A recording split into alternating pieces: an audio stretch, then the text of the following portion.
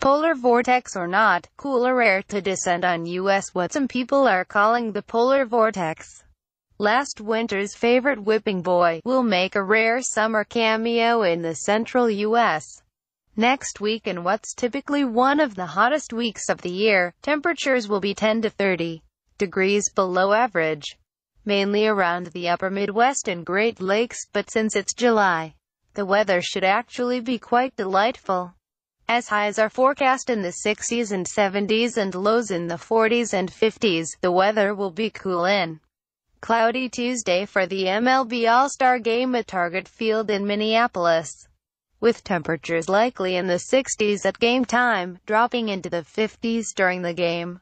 According to the National Weather Service, the East will also get in on the cooler-than-average conditions, but the change won't be as dramatic as in the north-central U.S. last January. The term polar vortex became a media darling thanks to bitterly cold air that spread south into the nation from the Arctic, setting dozens of cold temperature records in the central and eastern U.S. Of course, the polar vortex isn't suddenly appearing out of nowhere. It usually hovers far above the North Pole, or new. It's been around a few 100 million years. There's also some debate in the weather community if this is a true polar vortex.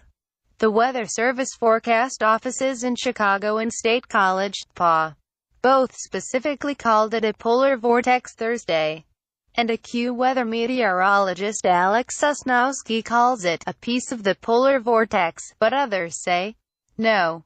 Stephen DiMartino, a meteorologist with NYNJ PA Weather, calls it a gross example of bad meteorology, and that the pattern change has nothing to do with the polar vortex. Unseasonably cold weather is forecast next week across the Midwest in Northeast, parts of which are expected to see temperatures as low as the 40s and 50s, and that's rare for July, naturally.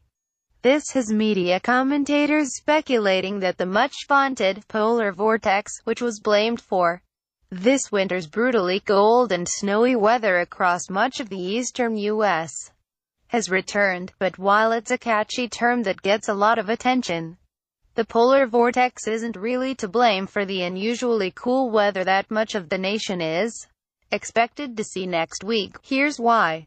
The polar vortex is a feature in the upper atmosphere over the Earth's poles. In fact, there are two polar vortices, one over the North Pole and one over the South Pole as well. Both are rooted very high up in the layer of the atmosphere known as the stratosphere, which begins roughly about 25,000 feet to 45,000 feet above the Earth's surface.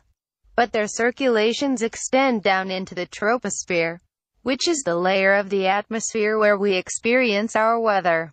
The portion of the circulation in the troposphere exhibits a much more wavy flow.